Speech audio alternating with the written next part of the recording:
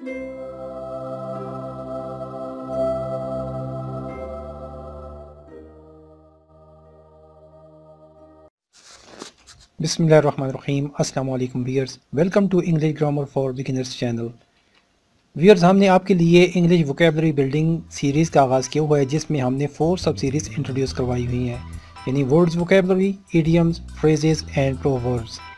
हम रोज़ाना की बेस पे आपके लिए 20 नए वर्ड्स आपको इंट्रोड्यूस करवाते हैं, उनके आपको मीनिंग बताते हैं, साथ उसकी क्लासिफिकेशन बताते हैं कि पार्ट्स ऑफ स्पीच में इनकी क्लासिफिकेशन क्या है, और साथ ही सेंटेंसेस में उसका यूज़ भी बताते हैं। लेकिन ईडियम्स का जहाँ तक ताल्लुक है, they are the technical terms. If you know what are the idioms and how to use them in sentences, then it make your language more beautiful. कोशिश करेंगे कि ईडियम्स भी रोज़ाना की बेस पे कम से कम 20 नए ईडियम्स हम आपको इंट्रोड्यूस करवाएं। उनका हम उर्दू में आपको मीनिंग बताएंगे और साथ सेंटेंसेस में इस्तेमाल भी बताएंगे। अगर आपने चैनल अभी तक सब्सक्राइब नहीं किया तो काइंडली आप इसको सब्सक्राइब कर लें, और आपने वीडियो कंप्लीट देखनी है। इंशाल्लाह आपकी वोकेबलरी में दिन ब दिन बहुत ही अच्छा इजाफा होगा। तो चलते हैं आज के लेसन की तरफ, जिसमें आज हम 20 नए इडियम्स सीखेंगे।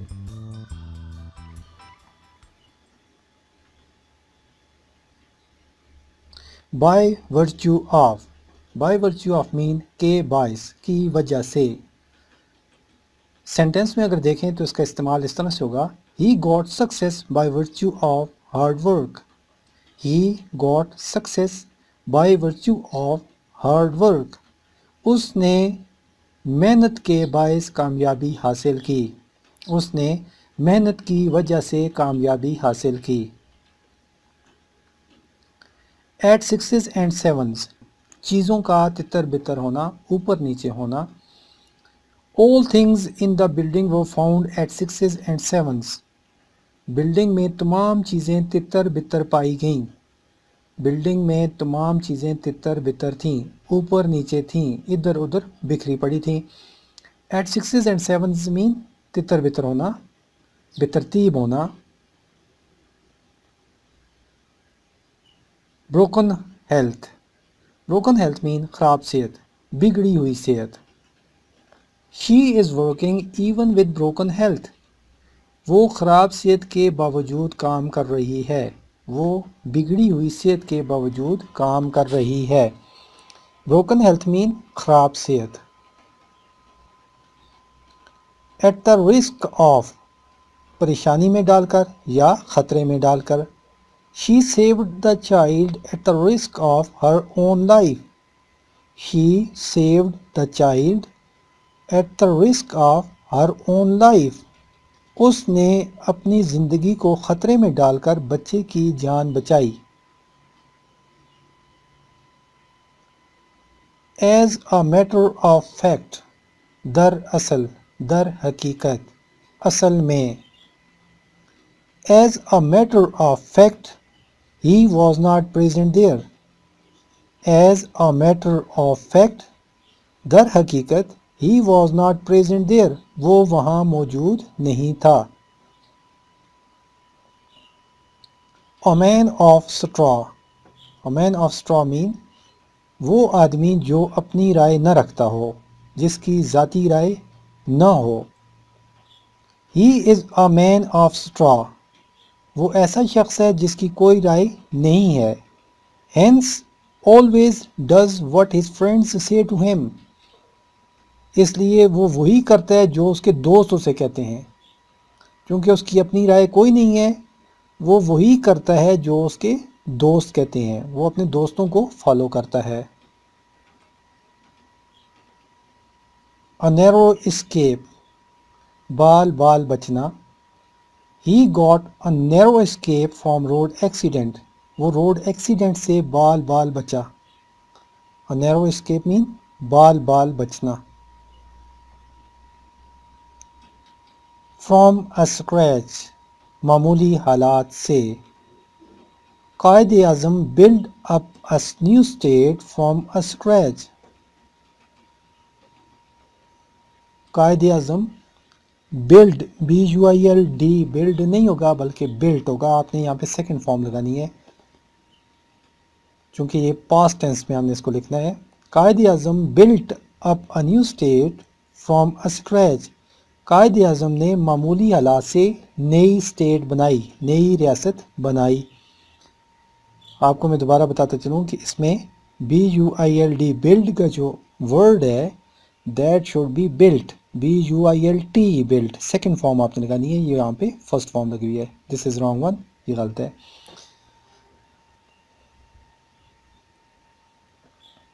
टूथ एंड नेल, पूरी ताकत के साथ।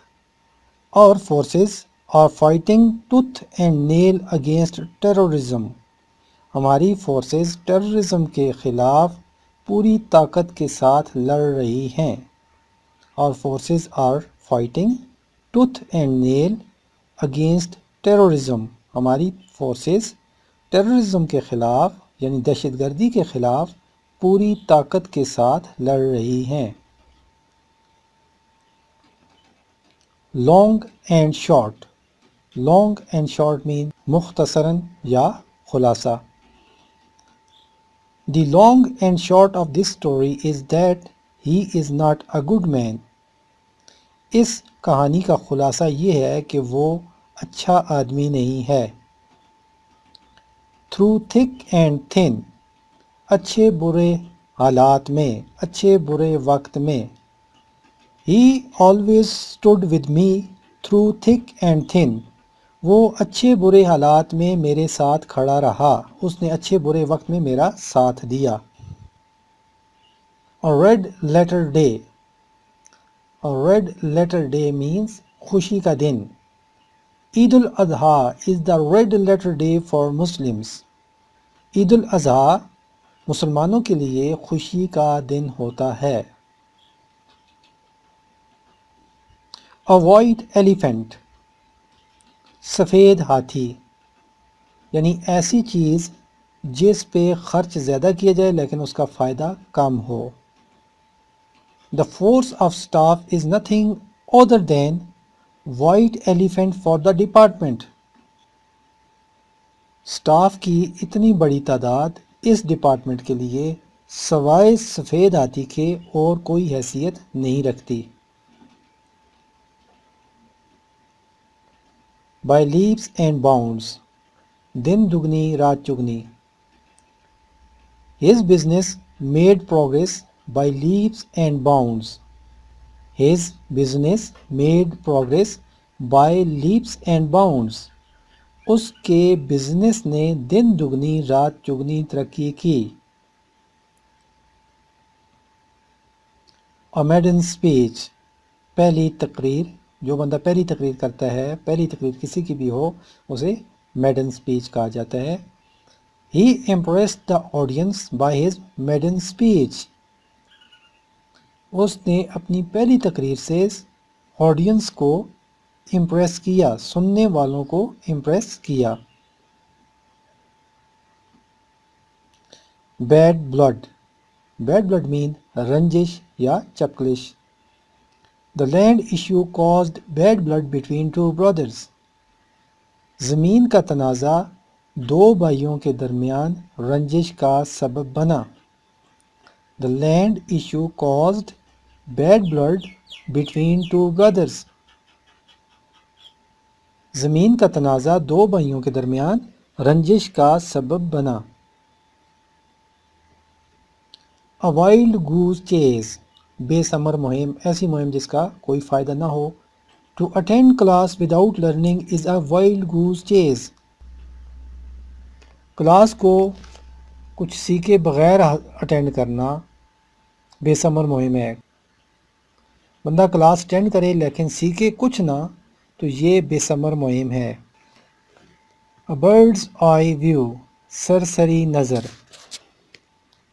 I had a bird's eye view of the city from the aeroplane. मैंने जहाज़ से शहर पर सरसरी नज़र डाली। मैंने जहाज़ से शहर का सरसरी नज़र से जायज़ा लिया। एप्पल ऑफ डिस्कॉर्ड, बाइस झगड़ा। This piece of land is an apple of discord between two parties. ज़मीन का ये टुकड़ा दो फ्रीकैन के माबैन बाइसे झगड़ा है। ज़मीन का ये टुकड़ा दो फ्रीकैन के दरमियान झगड़े का बाइस है। A bone of contention, फसाद की जड़। The huge property is a bone of contention between two brothers. Huge property means ज़्यादा जायदाद। ज़्यादा जायदाद दो भाइयों के दरमियान फसाद की जड़ है। तो व्यूअर्स, आज हमने ये 20 इडियम्स सीखे। होपफुली आपने तवज्जो से सुने होंगे। तो अगले इंशाल्लाह लेसन के साथ हाजिर होंगे। तब तक अपना ख्याल रखिएगा। अल्लाह हाफिज़।